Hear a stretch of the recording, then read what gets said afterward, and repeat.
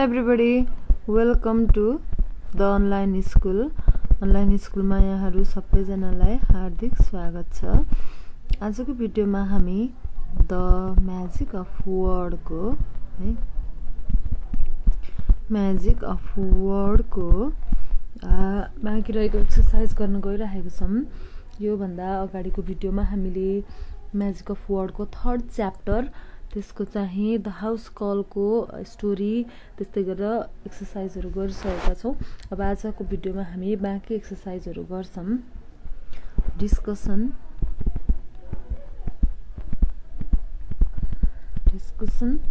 Questions writing practice है। Answer the following question भनेको छ A नम्बरमा। Answer the following questions है। अब हेर्नुस् त 1 नम्बरमा के भनेको छ। म क्वेशन चाहिँ छाड्दिन, तपाईहरु हेर्नुस् त। If the doctor was too tired to eat or write, why was he not too tired to go to see the sick woman? Job doctor चाहिँ खान अनि केही कुरा लेख्न खोजिरहेको बेलामा एकदमै गलेको थिए भने बिरामीलाई भेट्न जाने बेलामा चाहिँ उनलाई किन गलेको महसुस भएन त भनेर सोधेको छ। The doctor was not too tired to go to see the sick woman because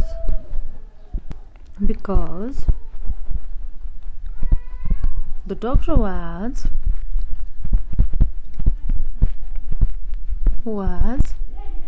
responsible and dutiful,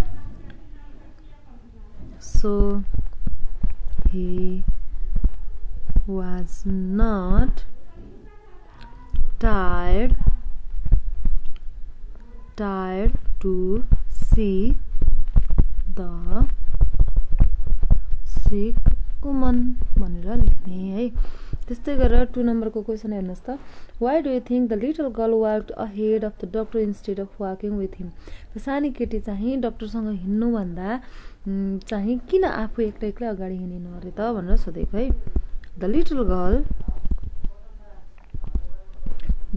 girl walked ahead of the doctor instead of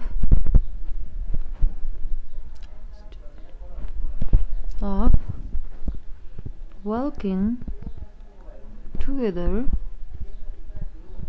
because perhaps she was a ghost. Figure 3 number. The story says that the doctor was trying to catch up the little girl so he could ask her a few questions. के भनेको छ भने डाक्टरले चाहिँ केही कुरा सोध्नको लागि जो केटी हो उसँग हिँड्न खोजिरहेका थिए भनेर भनेको छ है। अब ए नम्बरमा हेर्नुस् त 3 को एमा what do you think he wanted to ask her? तपाईलाई के लाग्छ डाक्टरले चाहिँ के कुरा सोध्न खोज्दै थियो होला त त्यो बच्चीसँग भनेर भनेको छ है। I think he wanted to ask about how far he had to go and from what her mother is suffering from है। केबाट चाहिँ आमा बिरामी हुनु भएको र कति टाढा जानु पर्ने हो भनेर सोध्न खोजेका थिए होलान्। बीमा हेर्नुस् त Do you think the girl wanted to answer the question? Explain. तपाईलाई के लाग्छ डाक्टरको क्वेशनको आन्सर चाहिँ त्यो लिटल गर्लले दिन्थिन होला त भनेर I do not think that little girl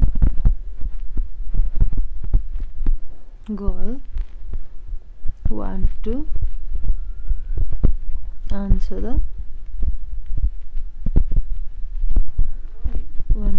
the question. है त्यस्तै गरेर फोन नम्बरमा हेर्नुस् त Dr. Brown interrupted the sick woman when she said, I came back to Berlin 3 months ago, right after my little girl. What do you think she was trying to say?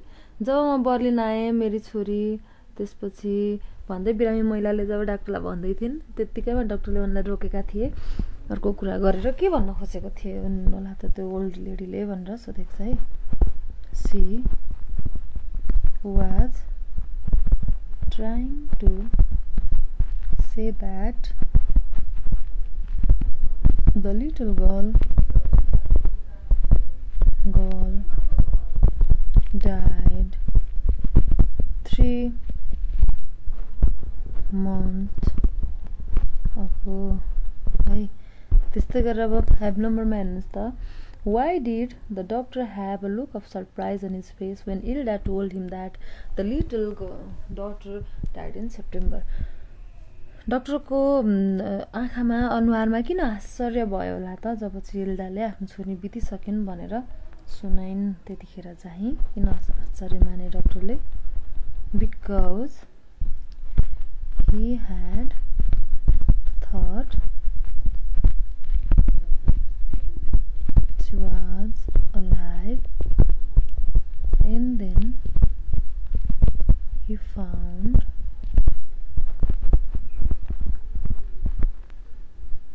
she was dead.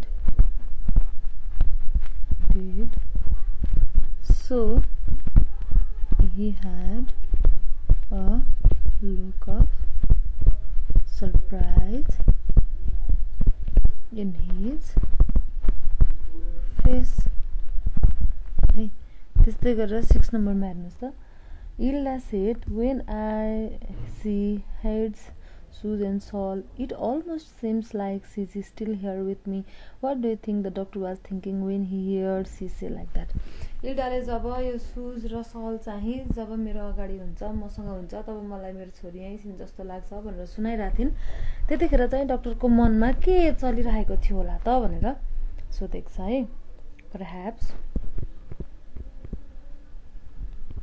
he was thinking that she was still there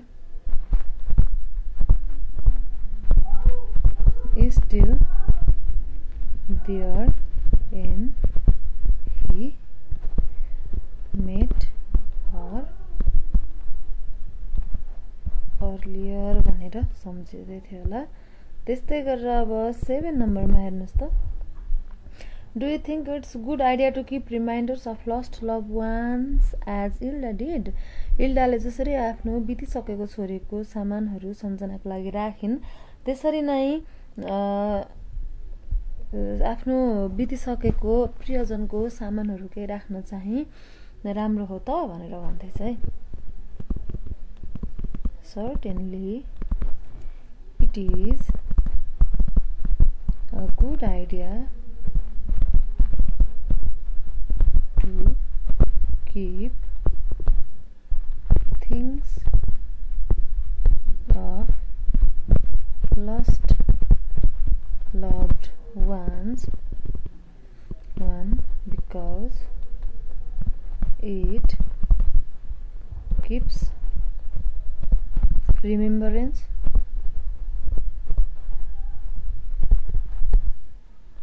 त्यस्तै गरेर अर्को के हुन्छ as well as those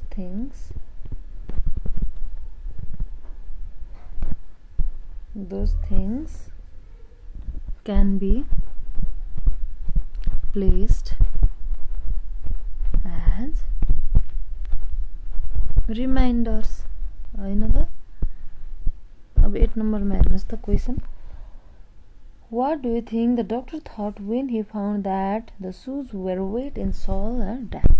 जब चाहिँ त्यो जुत्ता भिजेको सल चाहिँ चिसो देखे डाक्टरले इल्डाको रुममा तब चाहिँ उनले के सोचे होला नि त भनेर भन्दैछन् क्वेशनमा I think the doctor felt afraid afraid when he saw the things are wet and के थियो त damp because just earlier those things were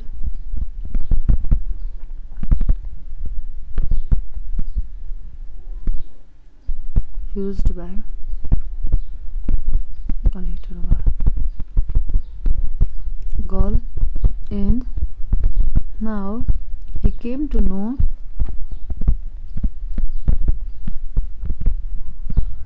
she is a ghost and त्यस्तै गरेर अब 9 नम्बरमा हेर्नुस् त question Ilda fell asleep when she was saying it's strange I was thinking about you earlier tonight hoping praying that what do you think she was trying to say यो एकदम अनौठो थियो त्यो भन्दा भन्दै इल्डा चाहिँ निदाइन उनले के भन्न चाहिरहेकी थिइन् होला त भनेर क्वेशन छ I think she was trying to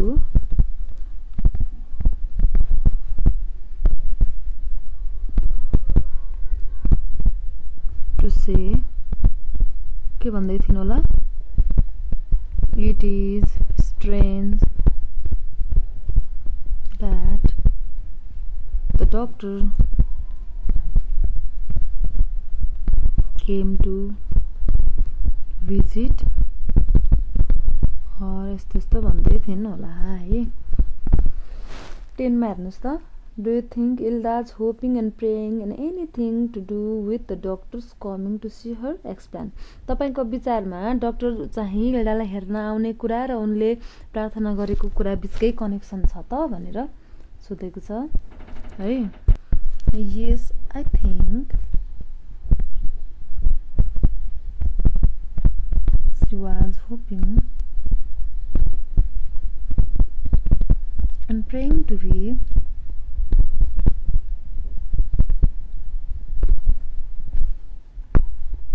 and praying to be visited by a doctor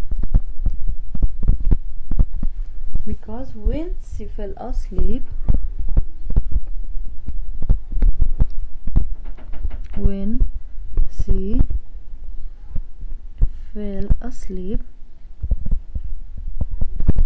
she said I was hoping and praying है त्यस्तै गरेर 11 नम्बरमा हेर्नुस् त Why do you suppose the doctor did not tell Ilda that night what happened? तपाईलाई के लाग्छ डाक्टरले चाहिँ किन त्यो रात के घटना घट्यो भनेर इल्डालाई बताएनन् होला भनेर सोधेको छ Because Ilda was not getting and feeling well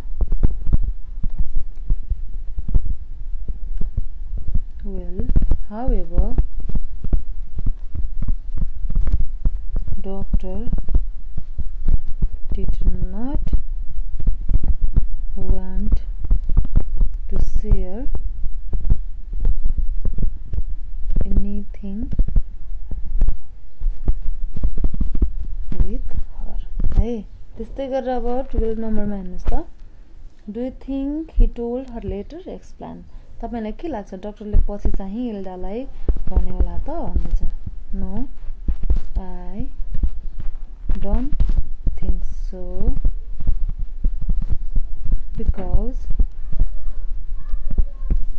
because he might thought she would not believe him.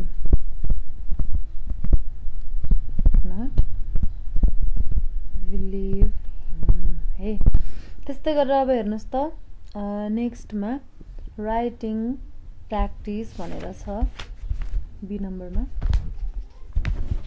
त्यो पनि हामी फटाफट गरिहालौं WRITING writing practice right a paragraph describing doctor brown भनेको छ है डाक्टर BRAUN ब्राउन उनको बारेमा सानो प्याराग्राफ लेख्नु भनेर भनेको छ है अब doctor brown BRAUN Dr. Brown was an old man of 67 years. He was a German. उनी चाहिँ के थिए त सर्जन है त्यस्तै गरेर उनी चाहिँ कस्ता खालका थिए त he was dutiful and responsible towards his job despite he was tired. He was ready to visit and woman who was suffering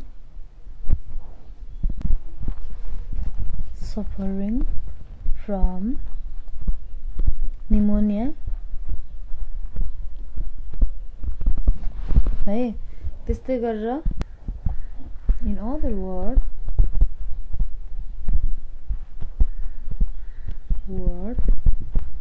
he was good human हैन त त्यस्तै गरेर अब नेक्स्टमा यो चाहिँ 1 नम्बरको क्वेशन थियो अब 2 नम्बरमा हेर्नुस् त 2 नम्बरमा के भनेको छ भने write what do you think Dr. Brown told his wife when he returned from this house call or write the conversation which took place when he told her Dr. Brown घर फर्किसके पछाडी चाहिँ उनले आफ्नो श्रीमतीलाई के भनेर चाहिँ सुनायो होला त भनेर भन्दैछ when he returned home from the house call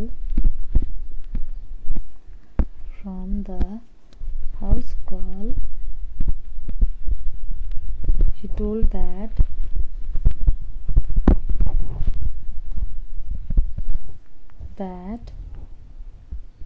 everything what he saw in the sick woman's house that night हैन त्यस्तै गरेर के भयो होला भने he said that the little child who had come to see him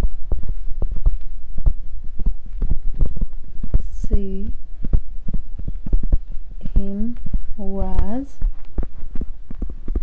not a living one, but she was a ghost of a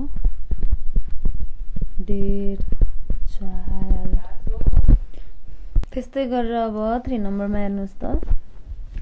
Write a paragraph explaining why do you think Dr. Brown did not tell Ilda later what happened that night. Dr. Brown ले चाहिँ पछाडी इल्डासँग भेट भयो होला, त्यतिखेर चाहिँ किन सबै कुरा भनेनन् होला त भनेर तपाईलाई के लाग्छ भनेर लेख्नुस् भन्दै चाहिँ I think the doctor did not tell Ilda about anything what was happened that night. If he told so, she probably would not believe him. त्यस्तै गरेर as well as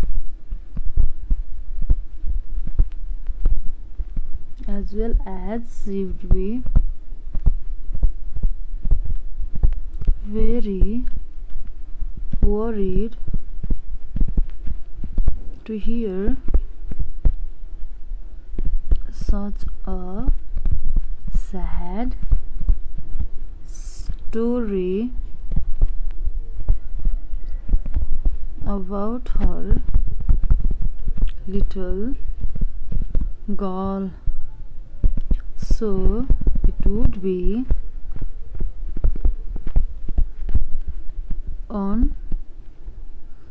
unbearable situation. है त्यस्तो हुन सक्छ. त्यस्तै गरेर अब 4 नम्बरमा हेर्नुस् त. Write a paragraph explaining why do you or do not believe that people sometimes appear after death like in the story. यो कथामा भने जस्तै तपाईलाई के लाग्छ मानिसहरू मरेपछि जन्मिन्छन् वा जन्मिदैनन् भन्ने के लाग्छ तपाईलाई भनेर सोधेको छ. I do not believe that people sometimes appear after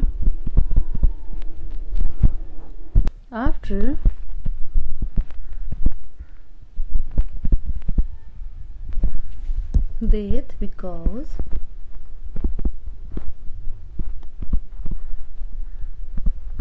I have never seen them.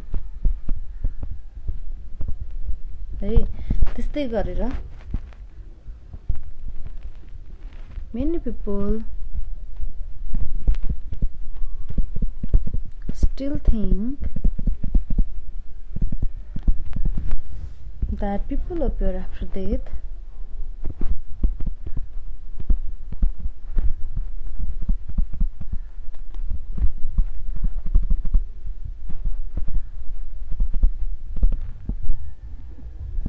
but I think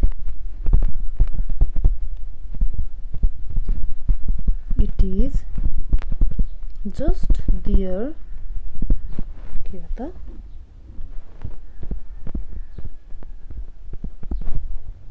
superstition भनेको अन्धविश्वास है. त्यस्तै गरेर 5 नम्बरमा हेर्नुस् त. Question write about an experience yours or someone else with someone who appeared after death. मरे पछाडि कोही देख्यो अथवा देखिन्छ भन्ने तपाईले सुन्नु भएको छ त त्यस्तो खालको छ भने देखि लेख्नुस् रे है I have never seen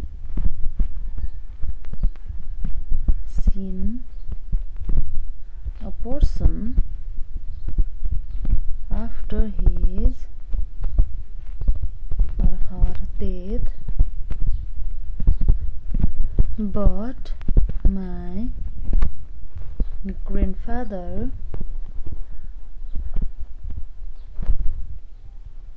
told me once about his experience when he was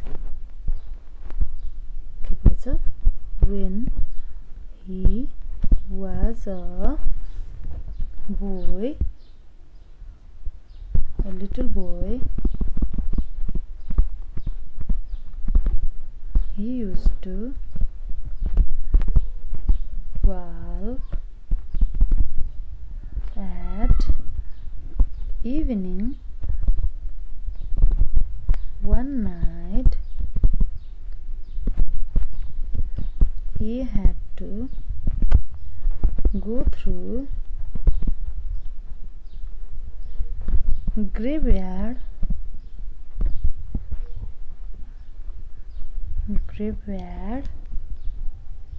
के भएछ suddenly he saw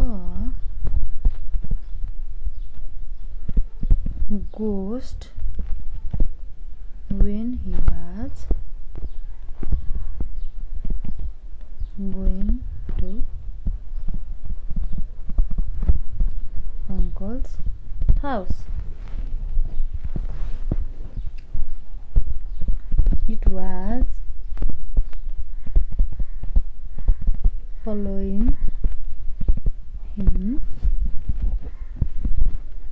My grandpa heard that the ghost, afraid with fire or light, so he light his torch on and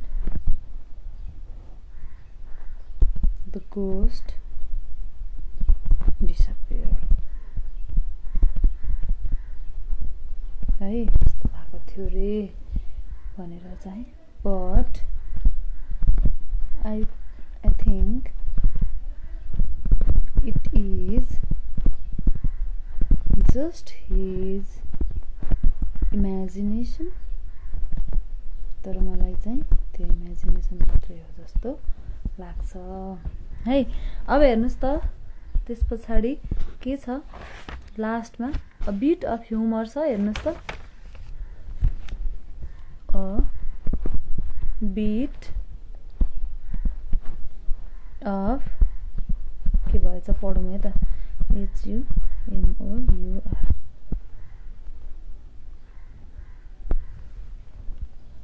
There are many humorous stories about doctors. Here are a few which I hope you will enjoy. धेरैवटा चाहिँ डाक्टरको हाँसउठ्दो खालको कथा चुटकिलाहरू हुन्छन् अरे यो चाहिँ एउटा तपाईले पढ्नुस् भनेर यहाँनिर दिएको छ है। के भनेको छ A doctor received a call in the night which the earlier said was urgent. Doctor, he began frantically. This is Matty Judson. You have to come right away. My wife is sick. My wife is sick with appendix. Hey, it can't be appendix, Matty. You see, it's an appendix. Doc, I know it is. I know from experience. But I took your wife's appendix out 2 years ago. Don't you remember? Yes, I remember, Doc. That's how I got the experience. Now I have a different wife. क्या हाँस उठ्दो भएछ के भएछ भन्दाखेरि एकचोटि चाहिँ एकजना डक्टरले राति डक्टरलाई चाहिँ एकजना व्यक्तिले एकदमै जरुरी काम छ भनेर घरमा बोलायो रे। त्यस पछाडि डक्टरले चाहिँ के भन्नुभएछ भने म चाहिँ म्याटी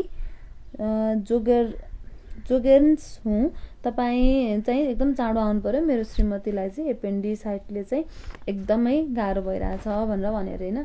तपाईलाई कसरी थाहा छ त त्यो एपेन्डिसाइट नै हो भनेर चाहिँ डाक्टरले सोध्यो अरे। त्यस पछाडि त्यो एपेन्डिसाइट नै हो डाक्टर, म एकदमै मेरो अनुभवबाट जान्दछु भनेर भनेछ अरे। डाक्टरले के भनेछ, तिमीलाई थाहै छैन तिम्रो श्रीमतीको एपेन्डिसाइट मैले 2 वर्ष अगाडि नै निकालिदिसकेको अपरेसन गरेर भनेछ अरे। अनि त्यो मान्छेले फोन गर्ने मान्छेले के भनेछ अरे, त्यही भएर त मलाई थाहा छ त, मसँग एकदम राम्रो एक्सपिरियन्स छ, अहिले मसँग त्यो बुढी छैन अर्कै बुढी छ भनेर भनेछ अरे है। त्यस्तै गरेर अब हेर्नुहोस् त 2 नम्बरमा some years ago on a cold winter night a veterinarian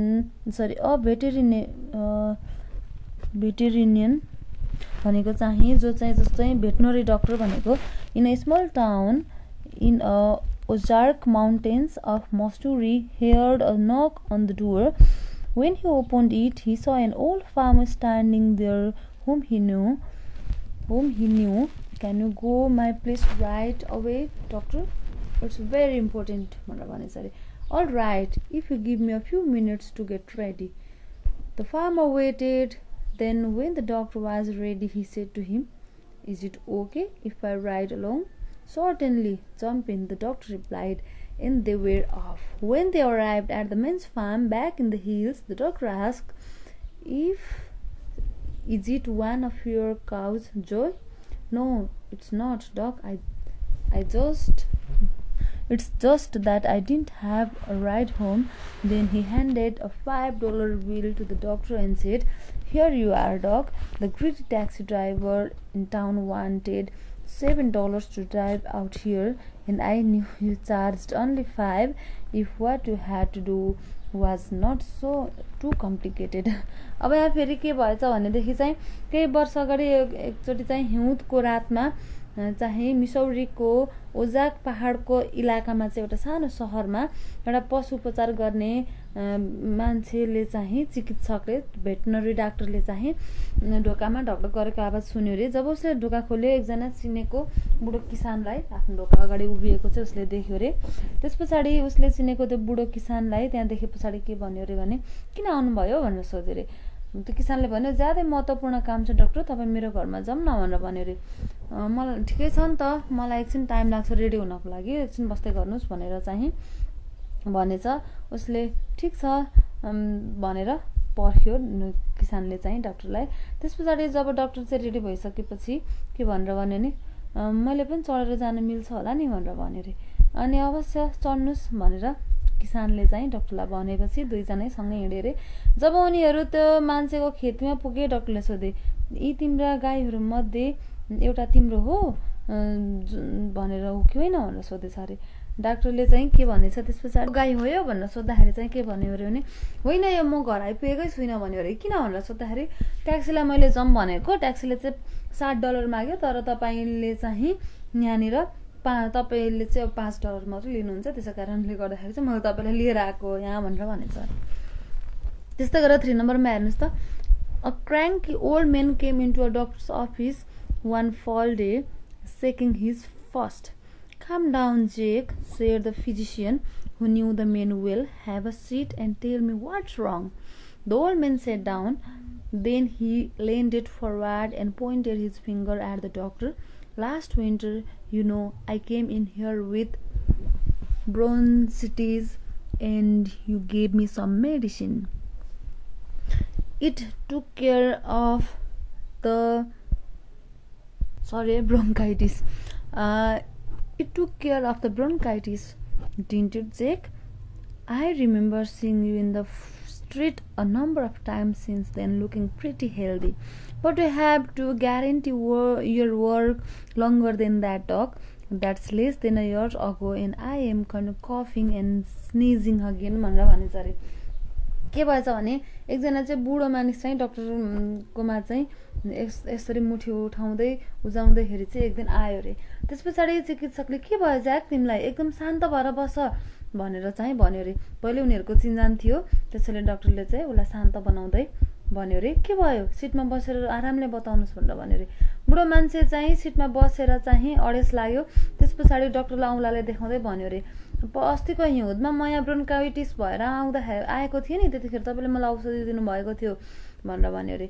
अनि त्यस पछाडि डाक्टरले सोधेछ अरे तपाईँलाई मैले धेरै पटक बाटोमा देखेको छु, त्यतिखेर तपाईँ राम्रो स्वस्थ हुनुहुन्थ्यो त, तपाईँलाई कसरी के भएको थियो र भनेर चाहिँ डाक्टरले सोध्यो रे। अनि त्यस पछाडि के भनेछ त्यो बुढो, अनि डाक्टरले चाहिँ के भनेको छ भने तपाईँलाई केही पनि हुँदैन, अब ग्यारेन्टी दिन्छु भनेर भनेको छ। तपाईँले ग्यारेन्टी दिनुभएको थियो, त्योभन्दा 1 वर्ष अगाडिसम्मको ग्यारेन्टी थियो, तर अहिले म फेरि खोक्न हाच्यौँ गर्न थालिरहेको छु भनेर भने रे। उसले चाहिँ सामानको ग्यारेन्टी दिए जस्तै डाक्टरले दिएको ग्यारेन्टीलाई पनि ग्यारेन्टी हुनुपर्छ भन्ने सम्झेछ। त्यसो कारणले डाक्टरसँग रिसाउँदै आएको रहेछ। यसरी चाहिँ हाँस उठ्दो कुरा हामीले 3टा जोक पढ्यौँ है। अब बाँकी रहेको अर्को द फियर भन्ने स्टोरी चाहिँ हामी नेक्स्ट भिडियोमा गर्नेछौँ। आशा छ तपाईँहरूले आजको पनि बुझ्नुभयो होला, मजाले बुझ्नु भएन, केही कुरा कन्फ्युजन भयो अथवा मलाई केही कमेन्ट गर्न चाहनुहुन्छ, केही कुरा सेयर गर्न चाहनुहुन्छ भने प्लिज म्यासेज गर्नुहोस्, कल गर्नुहोस्, सोध्नुहोस्। नबुझेको कुराहरू अप्ठ्यारो नमानिकन सोध्नु होला, म सकेसम्म तपाईँलाई बुझाउने प्रयास गर्छु। ओके, नेक्स्ट च्याप्टरको लागि नेक्स्ट भिडियो भन्दै बाई बाई।